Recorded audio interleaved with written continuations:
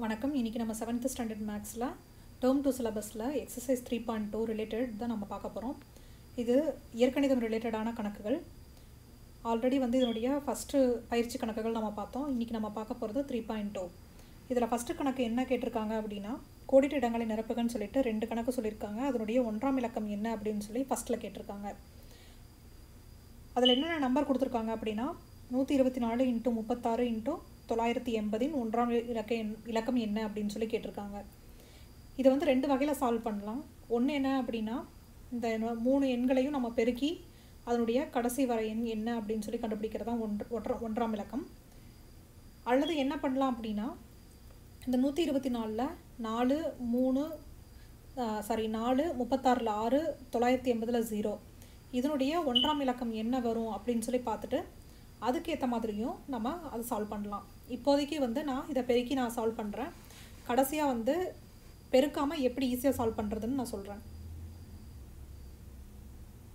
அடுத்த கணக்கு, ஒரு அடுக்கு எண்ணின் அடிமானமும் அதன் விரிவாக்கத்தின் 1ஆம் இலக்கமும் 9ஆக இருந்தால் அதன் அடுக்கு ஒரு என்னவாக இருக்கும் அப்படின்னு சொல்லி கேட்டிருக்காங்க.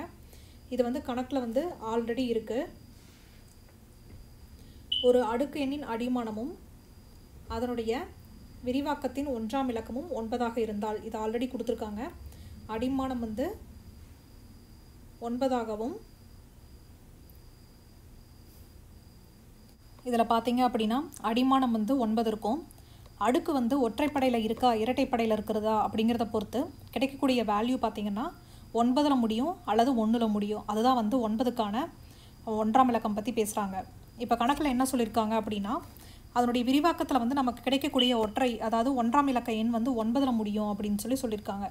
அப்போ 9ல் முடியுது அப்படின்னா அது 9ஓட அடுக்கு எப்படி இருக்குன்னா ஒற்றைப்படை எண்ணாக தான் இருக்கும்.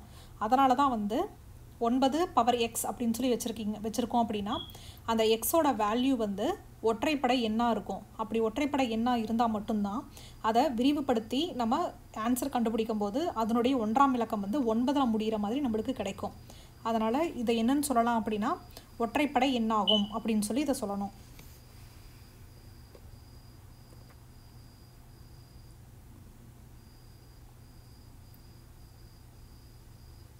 இதில் பார்த்தா உங்களுக்கு ஈஸியாக புரியும்.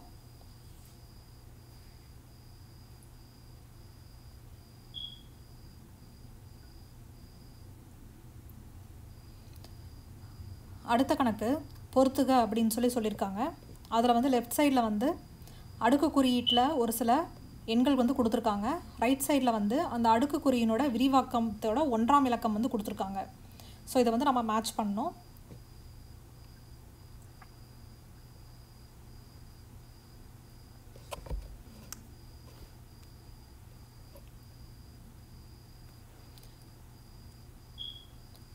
இது நம்ம ஈஸியாக மேட்ச் பண்ணிடலாம்.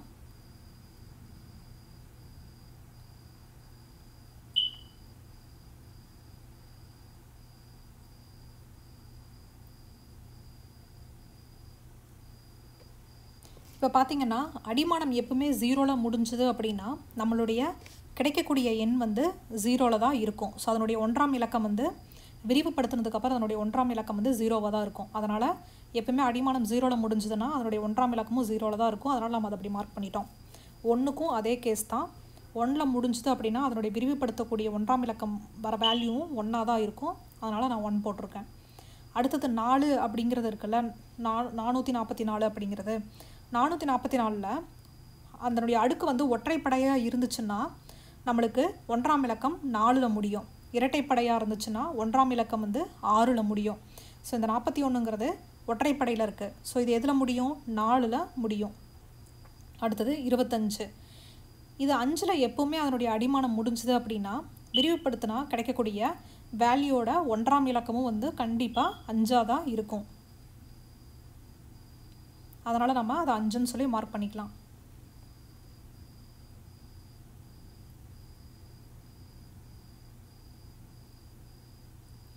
அடுத்தது 716ல் இந்த 6 எப்பவுமே 6ல் முடியும் போது அதனுடைய 1ஆம் இலக்கம் எப்பவுமே எப்படி இருக்கும் அப்படின்னா 6ஆக தான் இருக்கும். அந்த வேல்யூ எப்பவுமே மாறாது.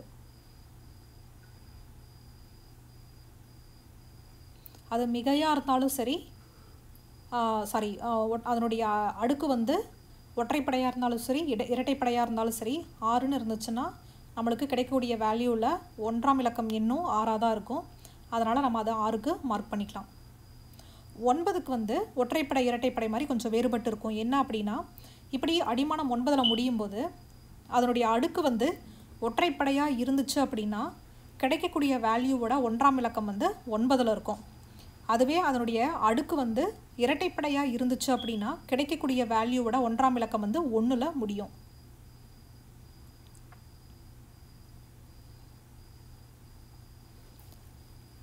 அடுத்த கணக்கு.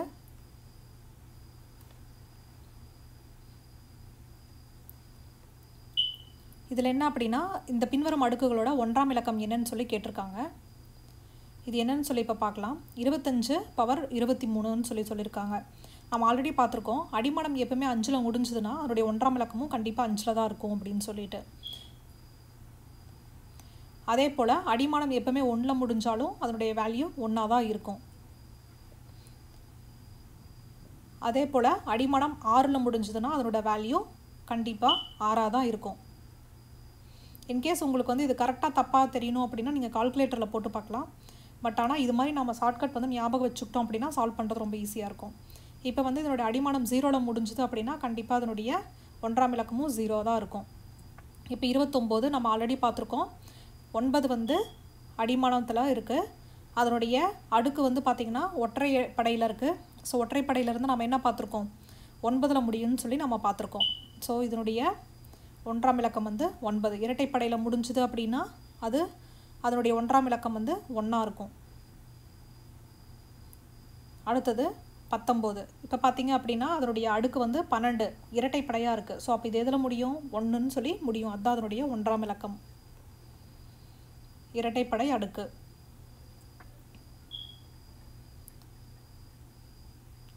அடுத்த கணக்கு 24 பவர் 25. இதுவும் அதே மாதிரி தான். 4 வந்து அடிமானத்தில் முடியுது, ஆனால் அதனுடைய பவர் வந்து 25 ஒற்றைப்படையில் இருக்குது. ஸோ ஒற்றைப்படை அடுக்காக இருந்தால் முடிகிற எண் வந்து 1ஆம் இலக்கம் 4ஆக இருக்கும். இதுவே வந்து இரட்டைப்படையாக இருந்தால் 6ஆக இருக்கும்.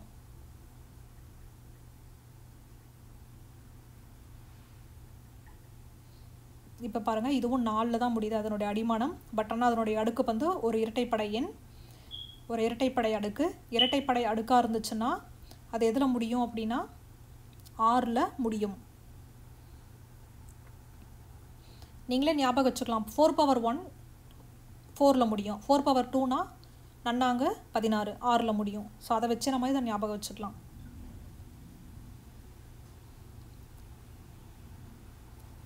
அடுத்த கணக்கு. பின்வரும் எண்கோவைகளின் 1ஆம் இலக்கம் காண்க அப்படின்னு சொல்லி கேட்டிருக்காங்க.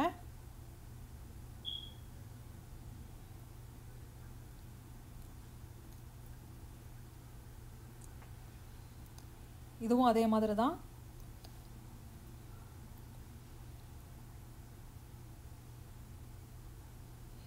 இந்த மாதிரி கொடுத்துட்டாங்க அப்படின்னா நம்ம இது ஒவ்வொன்றுக்கும் வந்து நம்ம விரிவு பண்ணி இதனுடைய ஆன்சர் வந்து நம்ம சுருக்கி கண்டுபிடிச்சி இது பண்ணியிருக்க வேண்டியதில்லை.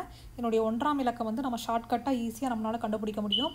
அதை வச்சு தான் இன்றைக்கி நம்ம கண்டுபிடிக்க போகிறோம். இதில் நம்ம ஃபஸ்ட்டு என்ன பண்ண போகிறோம் அப்படின்னா, இந்த 3 நம்பர் இருக்குல்ல, 1 1 4 1 1 5 1 1 6 அப்படின்னு சொல்லிட்டு, இதில் அதனுடைய கடைசி நம்பர் மட்டும்தான் நம்ம இப்போ கால்குலேட் பண்ண போகிறோம். இதில் பார்த்தீங்க அப்படின்னா இப்போது 4ஓட அடுக்கு என்னவாக இருக்குது, 5ஓட அடுக்கு என்னவாக இருக்குது, 6ஓட அடுக்கு என்னவாக இருக்குது, அதை பேஸ் பண்ணி தான் இப்போ நம்ம கண்டுபிடிக்க போகிறோம். இதில் 4ஓட அடுக்கு வந்து 20 அப்படின்னு சொல்லி இருக்குது. 20ங்கிறது வந்து ஒரு இரட்டைப்படை எண். நம்ம ஆல்ரெடி சொல்லியிருக்கோம், இரட்டைப்படை எண்ணாக இருந்ததுன்னா 6ல் முடியும் அப்படின்னு சொல்லிட்டு. ஸோ இதனுடைய 1ஆம் இலக்கம் பார்த்திங்கன்னா 6. அடிமானம் வந்து 4ல் இருக்குது. அடுக்கு வந்து ஒரு இரட்டைப்படை எண்ணாக இருக்குது. நான் இது வந்து இது உங்களுக்கு புரியறதுக்காக நான் இதை எழுதியிருக்கேன். உங்களுக்கு தெரியும் அப்படின்னா நீங்கள் இதை எழுதவே வேண்டியதில்லை.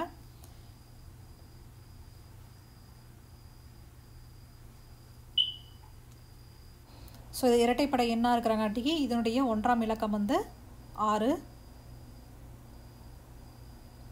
அதே போல் நம்ம ஆல்ரெடி பார்த்துருக்கோம், 115ல் 5ன்னு எப்போவுமே அதனோட அடிமானம் முடிஞ்சதுனாவே நம்மளுக்கு தெரியும் அதனுடைய 1ஆம் இலக்கமும் வந்து கண்டிப்பாக 5ஆக தான் இருக்கும் அப்படின்னு சொல்லிட்டு.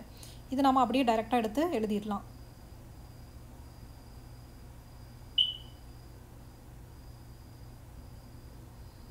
அடுத்தது 116 இருக்குது.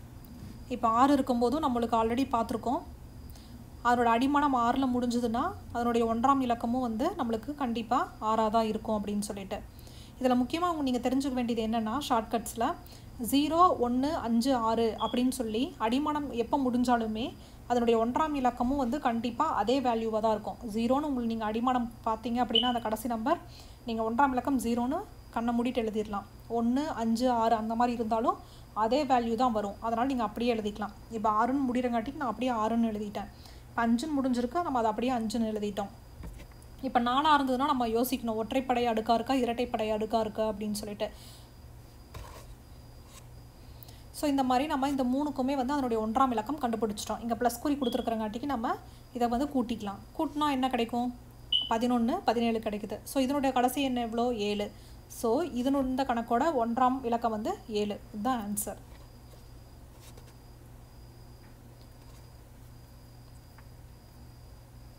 ஒரு சில பயிற்சி கணக்குகள் நீங்கள் போட்டு பார்த்தீங்க அப்படின்னா இது ஈஸியாக வந்து நம்ம கண்டுபிடிச்சிடலாம். அடுத்த கணக்கு பார்த்தீங்க அப்படின்னா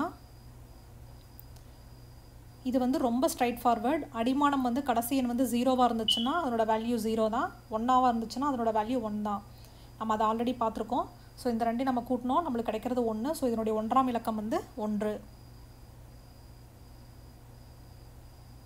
இப்போது நான் ஆல்ரெடி சொல்லியிருந்தேன், நான் வந்து இதை பெருக்கி அதனுடைய அதனுடைய 1ஆம் இலக்கம் 0ன்னு காட்டினேன். இது வேறு எப்படி கண்டுபிடிக்கலாம் அப்படிங்கிறத நான் இப்போ சொல்லி காட்டுறேன். இப்போ 124, 36, 980 அப்படிங்கிறத வந்து நம்ம என்ன பண்ணணும்? 3 நம்பரையும் நம்ம பெருக்கி அதனோட கடைசி நம்பரை வந்து 1ஆம் இலக்கம் என்னன்னு சொல்லி நம்ம கண்டுபிடிச்சோம்.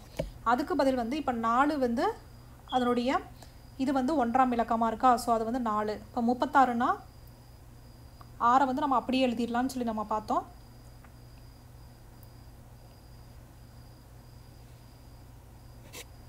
ஜீரோக்கு வந்து 0. ஸோ இதை வந்து நம்ம பெருக்கணும்னா நம்மளுக்கு கிடைக்கிறது 0. இப்படி கூட நம்ம கண்டுபிடிக்கலாம். அடுத்த கணக்கு பார்த்திங்கன்னா 10 + y ^ 4 = ஒரு நம்பர் கொடுத்துருக்காங்க. இந்த சமன்பாட்டின் படி பார்த்தா ஒய்யோட மதிப்பு எவ்வளோன்னு சொல்லி கேட்டிருக்காங்க. இது ரொம்ப ஈஸியாக இருக்கும். எப்படின்னு பார்த்தீங்கன்னா, இப்போது கிடைக்கக்கூடிய விரிவுபடுத்தினோட எண்ணோட கடைசி எண் 1ஆம் இலக்கம் என்னன்னு பாருங்கள், 5ன்னு இருக்குது.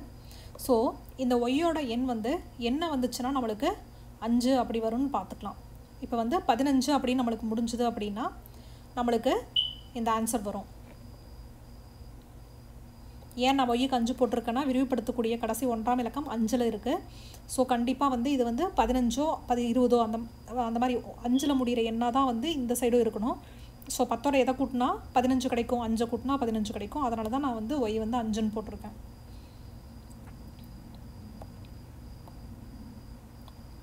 அடுத்த கணக்கில் 32 × 65 பவர் 0. நார்மலாகவே வந்து ஒரு கணக்கில் என்ன நம்பர் கொடுத்தாலுமே அதனோட பவர் 0 அப்படின்னு இருந்துச்சுன்னா அதனோட வேல்யூ வந்து 1. அது என்றைக்குமே வந்து மாறப்போகிறதே கிடையாது. ஸோ இப்போ இதனோட வேல்யூ வந்து 1. எத்தனை நம்பர் கொடுத்துருந்தாலுமே அதனோட பவர் 0ன்னு இருந்துச்சு அப்படின்னா கிடைக்கக்கூடிய வேல்யூ எப்பவுமே 1 தான். அதே போல் அடுத்த கணக்கு பாருங்கள், அதுக்கு ஸ்ட்ரைட் ஆப்போசிட். இந்த கணக்கில் பார்த்தீங்கன்னா அடிமானம் எல்லாமே 0ல் முடியுது. பவர் என்ன தான் நம்பராக இருந்தாலுமே அடிமானத்தில் முடிகிற எண் வந்து 0வாக இருந்துச்சு அப்படின்னா நம்மளுக்கு கிடைக்கக்கூடிய 1ஆம் இலக்கம் 0வாக தான் இருக்கும். இதோட இந்த பயிற்சி கணக்குகள் முடியுது. தேங்க்யூ ஃபார் வாட்சிங் திஸ் வீடியோ.